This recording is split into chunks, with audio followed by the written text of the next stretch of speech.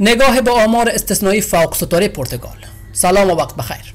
کریستیانو رونالدو آقای رکوردهای فوتبال جهان، حالا تعداد گل‌های رسمی خود را به 700 رسانده است تا همچنان عملکرد رؤیایی‌اش ادامه داشته باشد. با من حکمت الله رمزی همراه باشید و جهت حمایت از ما این ویدیو را لایک کنید و کانال همگام با ورزش را سابسکرایب کنید.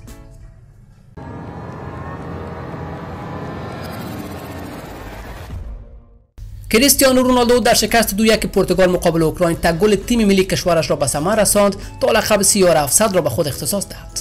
نگاه به کارنامه رونالدو بهتر نشان می‌دهد که او چطور به این عدد جادویی رسیده است. او با یک پنالتی مقابل اوکراین به این آمار رسید، اما کریس و هم‌تیمی‌هایش حریف تیم 10 نفره اوکراین در رقابت‌های انتخابی یورو 2020 نشدند و همین باعث شد اوکراین صعودش به این رقابت‌ها قطعی شود و پرتغالی‌ها همچنان منتظر بمانند. فوق ستاره 34 ساله پرتغال در حال حاضر بین بازیکنان شاغل فوتبال جهان بیشترین گل رسمی را به ثمر رسانده است و از این نظر از رقیب همیشگی خود لیونل مسی که 672 گل زده هم پیش است. کریستیانو در این فصل 11 گل در 12 مسابقه برای باشگاه یوونتوس و تیم ملی پرتغال به ثمر رسانده است. او ماه گذشته در بازی پرتغال مقابل لیتوانی که با برد 5-1 تیم کشورش به پایان رسید 4 گل به ثمر رساند. نکته قابل توجه و فوق العاده در آمار رونالدو این است که او برای 8 فصل متوالی بین فصول 2010-2011 تا 2017-2018 بالای 50 گل در هر فصل به ثمر رسانده است. فصل گذشته کریس بعد از انتقال از ریال مادرید به یوونتوس 31 گل زد. درخشانترین فصل در گلزنی‌های کریستیانو رونالدو فصل 2011-2012 بود که او 69 گل به ثمر رساند و بالاترین رکورد گلزنی دوران حرفه‌ای خود را در آن فصل ثبت کرده باشد. در آن فصل او با ریال مادرید به قهرمانی لیگ رسید و تا نیمه‌نهایی لیگ قهرمانان نیز پیش رفتند، ضمن اینکه پرتغال را هم به مرحله نیمه‌نهایی جام ملت‌های اروپا 2012 رساند.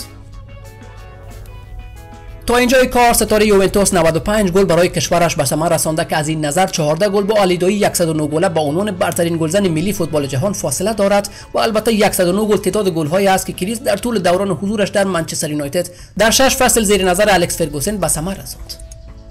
اما آمار گلزنی‌های او از زمانی که در سال 2009 با انتقال 80 میلیون پوندی از منچستر یونایتد به ریال مادرید پیوست اوج گرفت.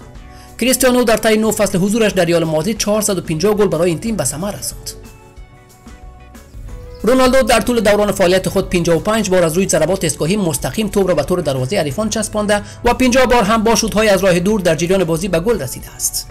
او 113 گل خود را از روی نقطه پنالتی زده و 482 بار هم از داخل محوطه جریمه به گل رسیده است که از این نظر سلطان محوطه 8 قدم به حساب می آید. فوق ستاره فوتبال جهان همان قدر که در گلزنی با پا مهارت دارد، در ضربات هوایی نیز قدرت مرگبار دارد. برنده 5 توپ طلای فوتبال جهان 127 گل خود را با ضربه سر به ثمر رسانده است.